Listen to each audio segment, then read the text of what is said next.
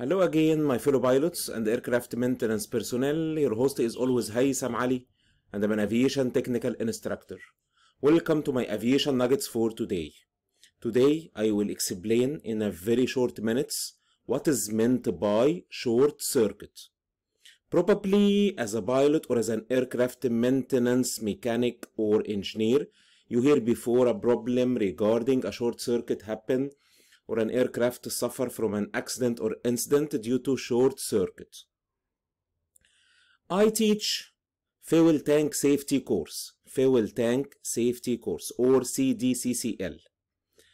And a very major accident happened on a Boeing 747 that related to a fuel tank ignition fuel tank accident happened, and an explosion happened to the center tank due to a short circuit happen. Okay, so what was the problem? The problem that there was no segregation between electric wires that go inside the center tank and another wire. Short circuit happens that allow a high voltage to jump on an in-tank wire system or wire and do an ignition or a spark, heavy spark inside the center tank, and the tank explode. Okay, everybody. So, first I would like to say what is meant by short circuit. So, short circuit is a low resistance connection between 2 points in an electric circuit. Again, the definition or the meaning of a short circuit is a low resistance connection between 2 points in an electric circuit. Okay, so I will explain this phenomena in the accident that do happen to the Boeing 747 and allow the center tank to explode You know that inside the center tank, as in any tank, there is a fuel tank probe, fuel tank sensors or fuel tank probes to measure the fuel tank volume. So these probes need electrical wire.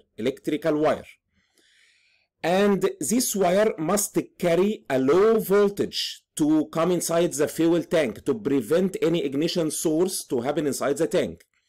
Unfortunately, in the Boeing 747 at this time, there were no segregation between this low voltage in-tank wire and a high voltage wire going to any other aircraft system.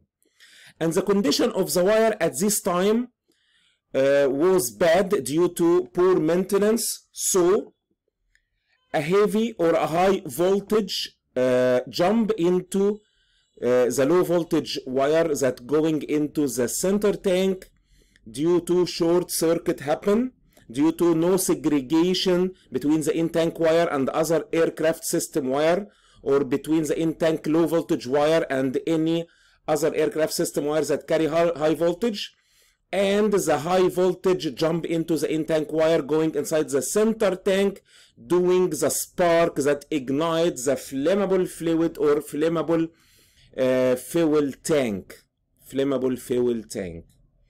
Okay, so the short circuit definition, and now that we explain the short circuit definition, clearly identify this problem or this accident.